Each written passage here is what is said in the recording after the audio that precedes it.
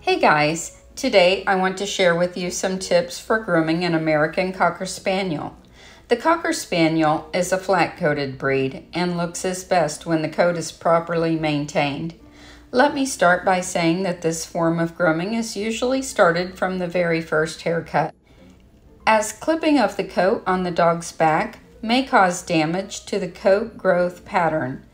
Once the damage is done, it can be impossible to bring it back to its original cycle of growth, meaning that this coat is designed to rotate with a balance of guard hair and undercoat. For many coats, once clipped, the balance is permanently interrupted. There may be factors that can affect whether a flat-coated breed will have a nicely rotating flat coat or not. These include genetics, hormonal changes such as spaying and neutering, thyroid issues, and such. Unneutered males usually have the best coats. You can see, as I'm washing Thicket, that I'm keeping the coat lying flat by rubbing with the lay of the coat. When I apply products, I spread it over the coat, keeping this in mind. When I apply products to the long coat, I simply squeeze it into the hair. Rinse 2 to 3 times longer than you think you need to. Use the same method when towel drying the coat, making sure not to push the coat against the grain, squeezing the water out of the long hair areas. Contrary to common belief, Cockers need not be susceptible to ear and skin infections. I have owned 3, and not only my 3, but also the largest percent of my Cocker clients never had these issues. I believe that it's due to proper coat and skin maintenance. After the bath, I applied Vetoquinol ear cleansing solution, then wiped out each ear with cotton. As you can see, they are clean and healthy. I usually lay a couple of thick cotton bath mats under the dog and wrap them in a dry towel after the bulk of water has been squeezed off. I keep a towel draped over the back as I dry the crown because the dryer will blow the coat up and create a cowlicked area. I always dry the crown and neck first, as it is very important to me that these areas are encouraged to lie in the direction that I want them to. I prefer a Mason Pearson brush for this work. I train my Cockers to lie on their sides for the blow dry of the long hair. I use a medium firm pin brush with longer pins for brushing.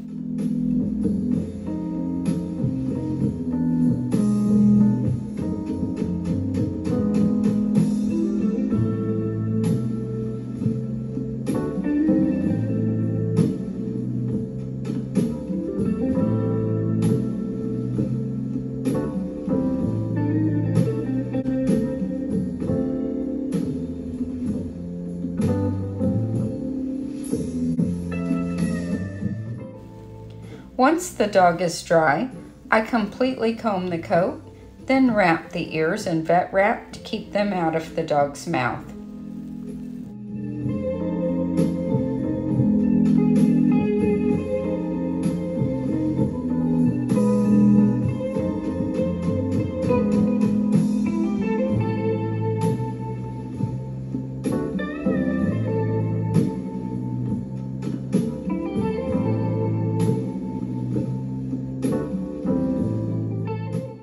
There are a great many carding tools out there. I have a Jody Murphy carding knife, an Artero Super Blade, and a diamond stone type of tool. These are a necessity for keeping a flat coat. While holding the skin taut, lightly drag the carding tool through the coat at a 45-degree angle. Remove any loose shedding undercoat.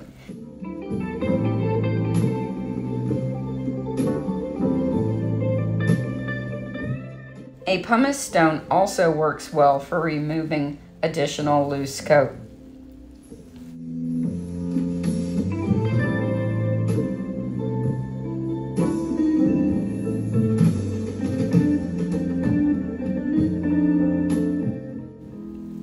You want to be careful to leave a fill of hair in front of the tail and in the dip behind the shoulder blades. This will help the dog to have the appearance of a beautiful top line. So as you card out the coat, go around these areas, taking some areas short and tight while leaving others long, shaping the coat to give the image of a flat back, an arched neck, and tighter on the thighs and shoulders. I take the coat tight right on the flat of the back, and then fill in the dip in front of the tail, then tight on the sides of the tail. I card either side of the area beside the tail to show off the rear angles of the dog.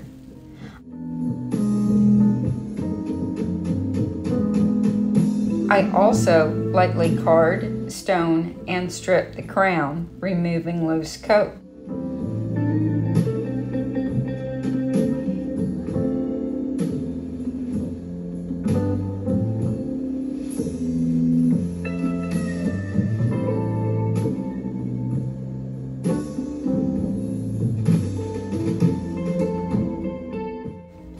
Make sure to get those thighs tight.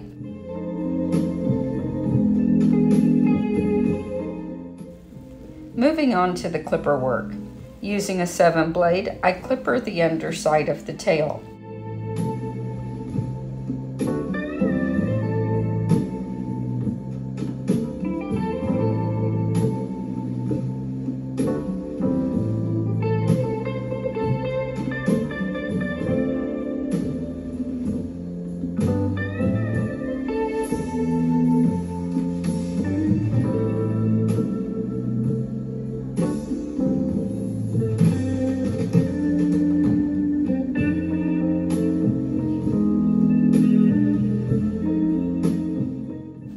Clipping down the neck with a 7 blade, I stop about 1.5 fingers above the bone on the chest.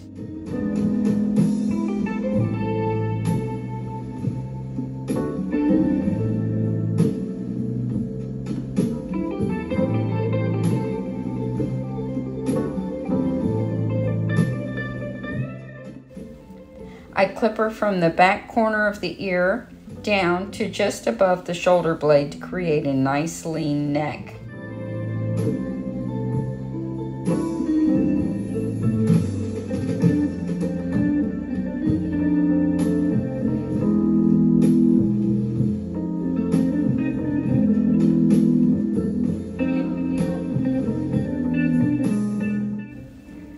On top of the head, you should leave a crown. I imagine a circle shape across the skull. I imagine this line starting at the front of the ear and rounding back towards the back of the skull. Clip this area with a 7F blade, slightly dipping in past the skull to accentuate the arch of the neck.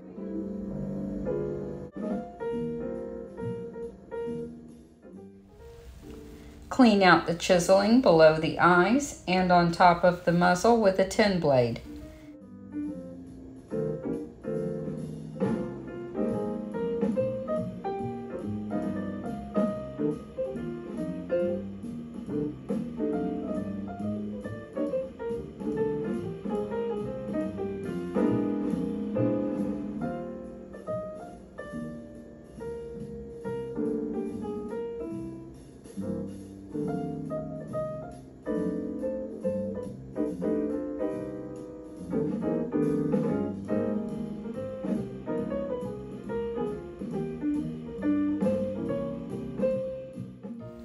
Clip the cheeks flat from the corner of the eye to the ear.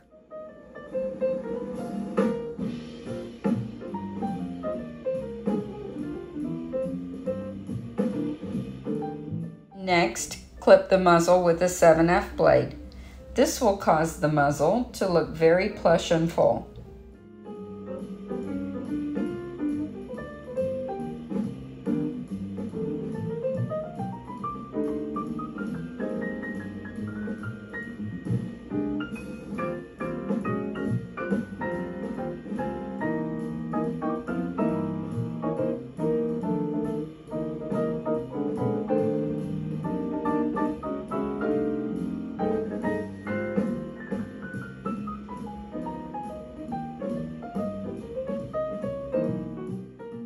clean out the grooves in the lip area.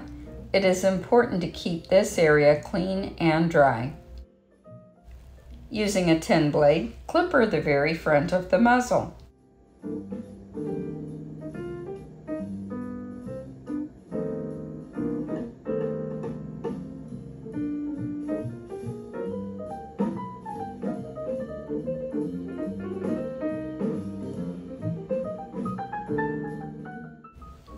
Clipping the ears, use a 10 blade inside and out, down to where the skin no longer folds backwards.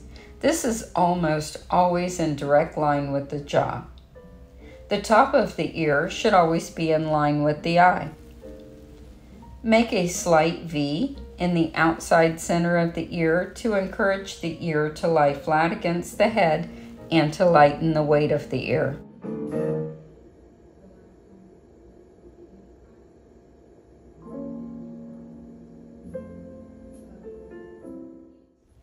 Don't forget to scissor the edges of the ear for a neat, clean appearance.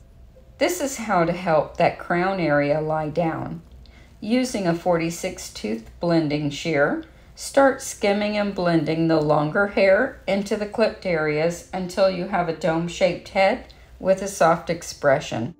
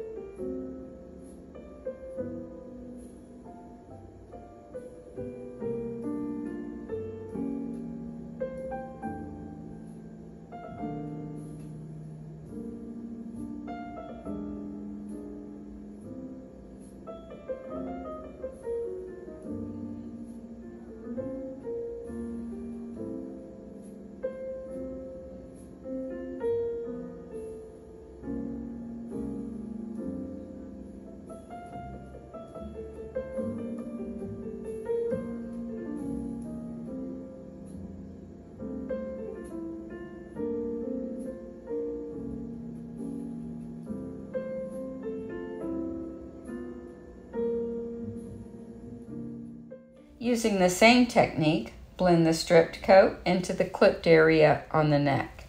The goal is a natural transition. Using the same blending shears, blend the stripped area on the tail into the clipped underside, tapering the tail towards the tip.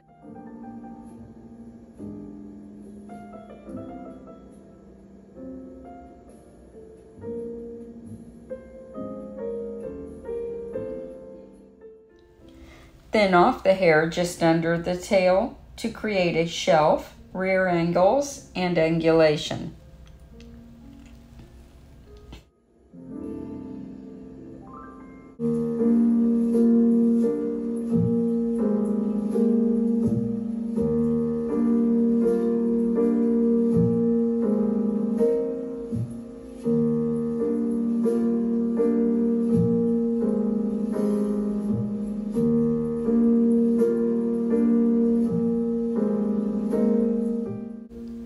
It is important to set your bevels before trimming the feet.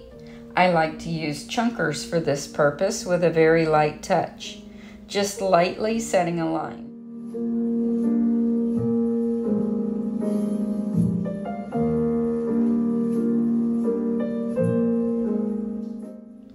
Be sure to match all 4 feet.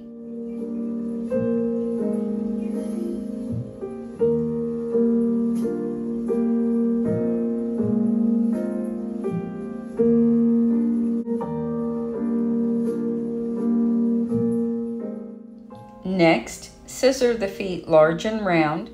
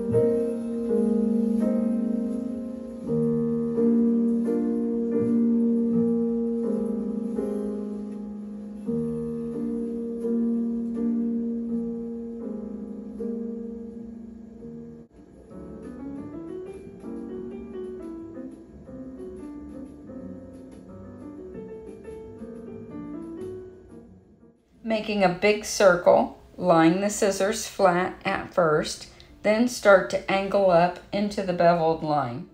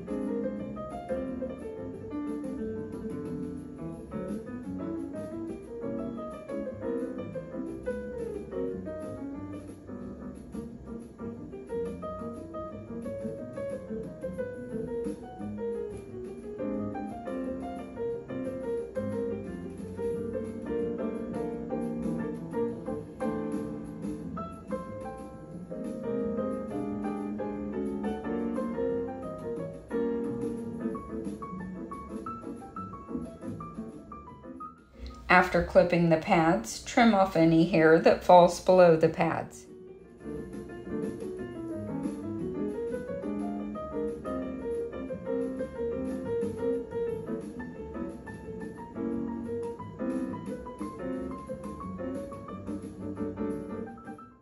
I set the back legs at the edge of the table to make it easier to set the hocks. Creating a nice angle in the hock area is important. I usually turn my curved shears backwards and go from the back pad up towards the hock in this area.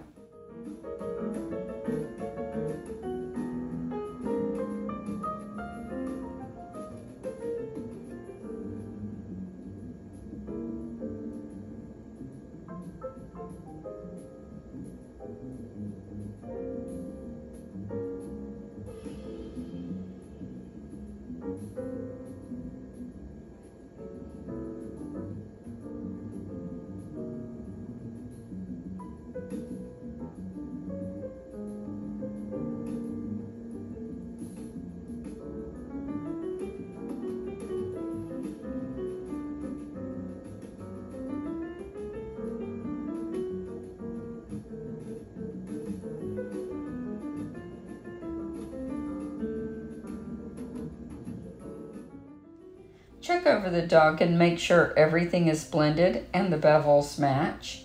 Neaten the ears and set the underline rising to the center of the dog.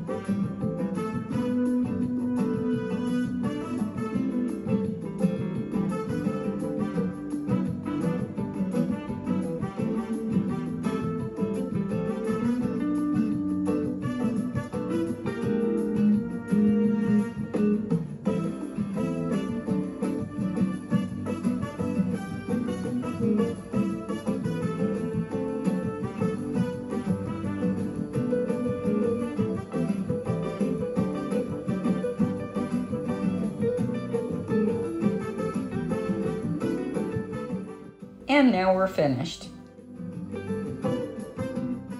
If your dog is messy, you can braid the hair on each side under the tail.